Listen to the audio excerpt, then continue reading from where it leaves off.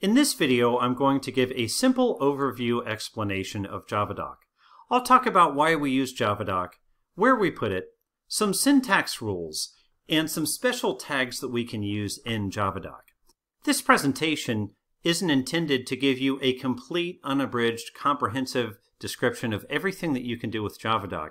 Instead, it's really aimed at a software developer, and here's what you need to know about JavaDoc to be efficient and to use it the right way. So first of all, JavaDoc, why do we have it?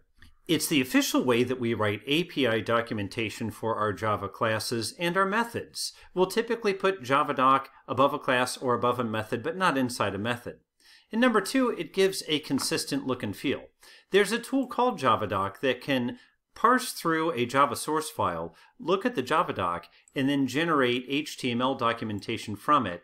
And you've probably seen it before. This is what JavaDoc looks like when you do any of these API documentation searches and you come across a page like this. Generally, it was generated by JavaDoc. So the same documentation that you look at to do research in Java, you can create from your own application. So where do we want to put it? JavaDoc will generally go above a class, specifically a public class, and also above a method, specifically a public method. You can put it above private classes and private methods if you want. That's generally helpful for another developer. But public classes and public methods, that's where we definitely want to put some JavaDoc. We don't want to put it inside of a method. Inside of a method, we could do multi-line comments, but single-line comments are more common. But really, sometimes inline documentation is frowned on because inline documentation, that is documentation or comments within a method, can sometimes indicate that a program was written cryptically with a lot of symbols that have to be explained. And in lieu of using inline documentation, most developers just prefer code that's readable. Keep in mind, one of the best ways to learn something is to snap a breakpoint and just walk through it at your own pace. That's often the approach that I will take when I need to understand how a program works. There is one interesting case.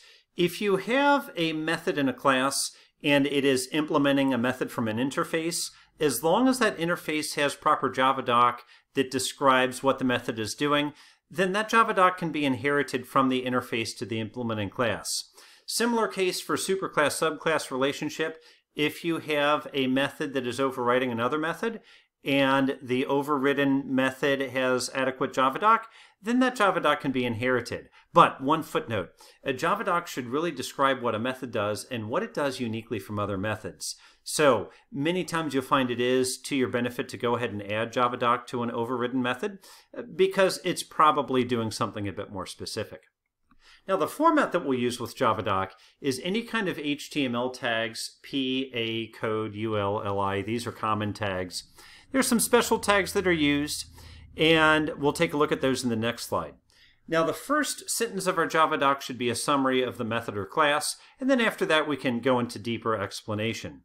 We'll generally consider each line to have an 80-character max length, at which point we'll need to start a new line. Phrases, in other words, doesn't have to be complete sentences. Phrases are fine. And generally, we'll use a third-person tone.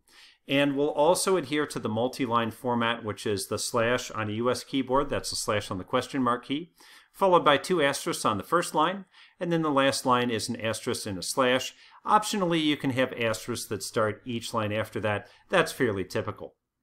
So some of the tags that we're going to see: author, who wrote it. This one I've seen used less and less as time goes on for the pure reason of version control. We don't need to look at JavaDoc to see who wrote something when we can look at version control and see very specific changes and who made those changes. Version. Version is a software version number. These two tags are typically on classes and interfaces. Now, the next two are much more common. Param, which describes an implicit parameter, and that goes on methods and constructors. And then at return, we'll describe a return value. That goes on methods only. Reason being, constructors by default return a new object, and that's a given. A few more tags here. At exception describes any exception that might be thrown back from this method, so that's one's going to be method specific. At C is a reference to another method or other JavaDoc.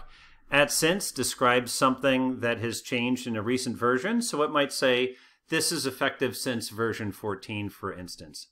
@serial is a unique identifier. I rarely see that one used. And then @deprecated simply means that this method or this class is no longer of use. Here's a look at some JavaDoc that I have created.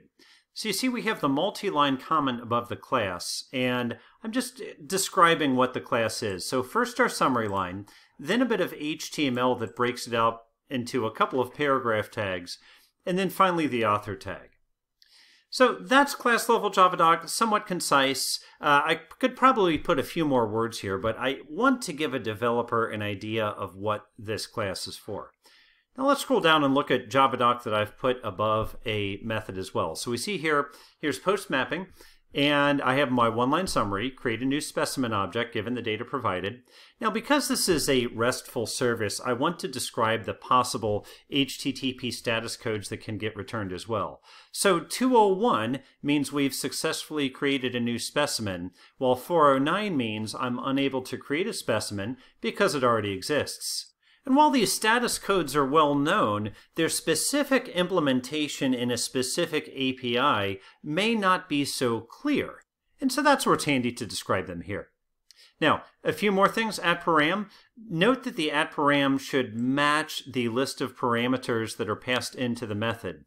So here I have only one parameter. I have only one @param tag. If I accepted another parameter, I'd simply have another @param tag. So you should have about as many @param tags as you have parameters. Now @return, you'll typically only have one of those because in that case you're looking at the return value. So this is JavaDoc. We could run the JavaDoc tool and actually generate that documentation, but I will say the vast majority of the time, 99.99% of the time I've used JavaDoc, has simply been as I'm looking through somebody's code, as I'm debugging through it, and I'm trying to figure it out. So can be formatted, but most programmers are going to know it this way. So I hope this video has been helpful, and I look forward to reading your comments. Thank you.